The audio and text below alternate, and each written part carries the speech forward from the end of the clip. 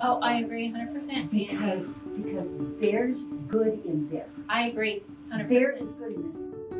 They're not able to be in the trenches, and I have that flexibility. So I'm that bridge, and sometimes those are some hard conversations.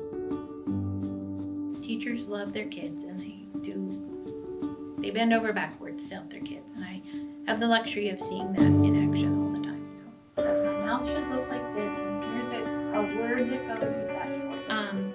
Our community is super important, and we definitely have a commitment to each other and to kids being good at that, and it takes a lot of discipline to be a teacher, to do what you're called to do. It's a tough job to do.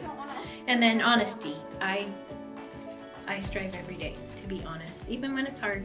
There are days it's hard to be honest, and that's important to me, and that's what I strive every day. So trying to do those 4 things. I'm working on confidence in knowing what I know and sharing what I know. Some days that's hard, but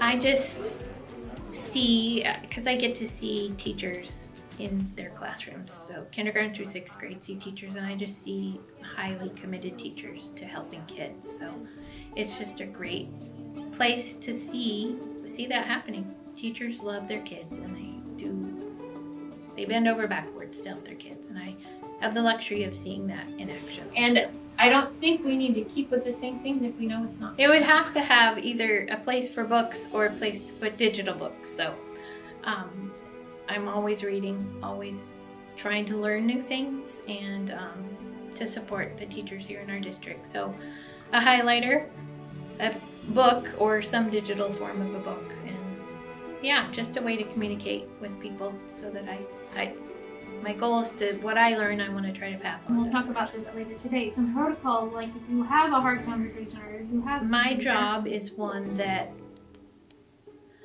my boss would say I am a leader,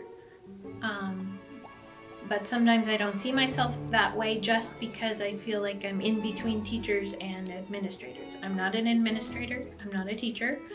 I guide people in reading, so decisions are difficult sometimes, and so honest conversations with teachers, but also administration, and saying these are the things I see. I'm kind of the go-between and bridge between teachers and administration. They're not able to be in the trenches, and I have that flexibility, so I'm that bridge, and sometimes those are some hard conversations. This is why. She'll go, okay. Yeah, it just is different every day. So I love that about my job. It's just, it's related to reading most days.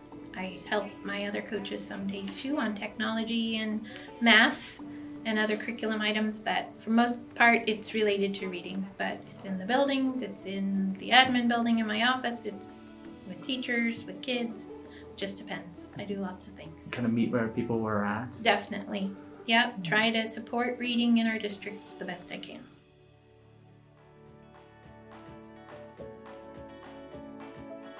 It shows who has which. Yes, and we have those 4, and we only have those